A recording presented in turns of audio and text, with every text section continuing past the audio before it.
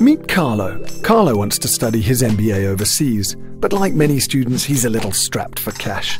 He needs an international student loan, but with a few options out there, Carlo's a little confused about which will work best for his bank balance. Carlo's found two options, option A and option B. When most students take a loan, what's the first thing they look at? Right, who's offering the best interest rate? So what's the deal here? Option B, correct? Whoa, hold up, Carlo, not so fast.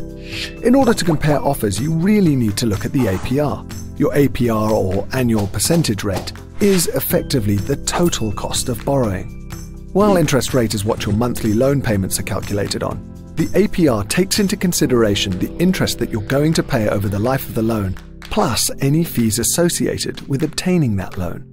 All of these factors are combined into an annualized measurement, helping you compare apples with apples.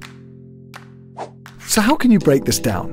First, you need to look at your interest rate, which could be a fixed rate or can consist of a variable base rate plus a margin. For example, LIBOR plus 7%. There are a few base rates that lenders use, so be sure to compare the correct rates.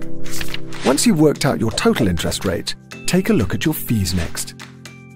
Now that we know what APR is, how do we work it out? Let's help Carlo take a look at his two quotes. Carlo wants to apply for a student loan of $50,000. Option A is offering a US LIBOR base rate, and option B is using a US prime base rate. If we add the variable base rate plus the margin, we can already see that option A is clearly the better choice. But we need to look at the whole picture.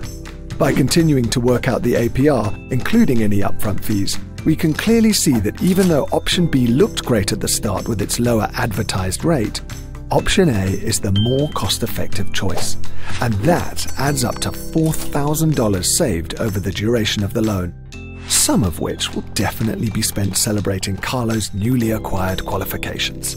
Right, Carlo?